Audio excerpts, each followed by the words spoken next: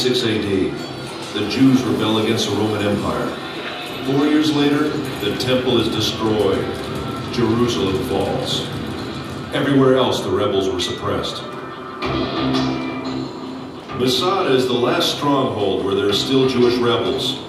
And believe me, they didn't need Herod's palaces. The rooms in the wall were divided and used as living quarters. They lived from food in the storerooms, and they drank water from the cisterns, kindly left behind by Herod long ago. Right from the beginning of the excavations, signs of the rebels were found elsewhere, in the palaces, in the ritual baths, and in particular in the wall. The deepest experience I went through in Masada was when they found in this particular room the first piece of scroll. To see Hebrew letters coming out of the ground, the same letters which are used until today. Later, more fragments of scrolls were found. One I found with my own hands, but the first experience is unforgettable. Throughout the revolt, groups of refugees sought asylum on the mountain. About 1,000 rebels gathered in this fortress in the heart of the wilderness. In 73 AD, the Romans' 10th Legion arrived with thousands of armed soldiers who deployed themselves around the mountain. An enormous war machine. And the movies do it best, after the Romans, of course. The Romans built an attack ramp. The besieged rebels roll stones down it. The Romans lift a tower to the top of the ramp, equipped with a battering ram to smash the wall. The besieged erect a wood and earthen wall to sustain the blows of the battering ram. The Romans burn it, but the wind almost burns their own tower. Then the wind veering as if by divine providence to the south, blowing with full force in the opposite direction, flung flames against the wall, which now was all ablaze. And in the evening, when the wall was burnt and breached, the Roman army returned to its camps, assured that the whole affair would be over by morning. But Eleazar had ideas of his own. This is it, the last night. My friends, we've reached the climax of the drama. However, unlike the movie, here apparently the events actually took place. And here at Masada, men with families were forced to decide slavery or death. Eleazar had no doubts, but he had yet to convince his comrades in arms.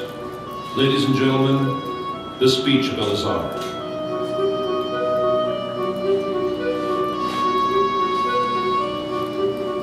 Oh, my loyal followers, the time has now come that obliges us to make that resolution true in practice. Let our wives die before they are abused, and our children before they have tasted of slavery, and preserve ourselves in freedom as an excellent funeral monument for us, as we have preferred death before slavery.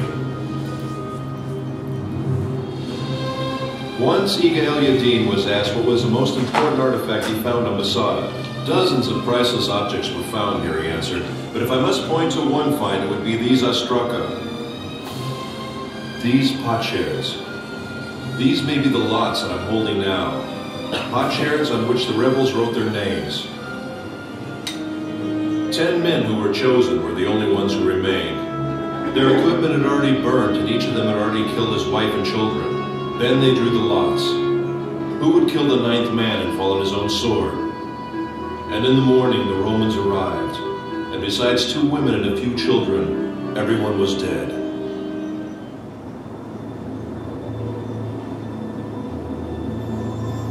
After the drama came silence. The silence was broken in the 5th century for nearly 200 years by a community of Byzantine monks.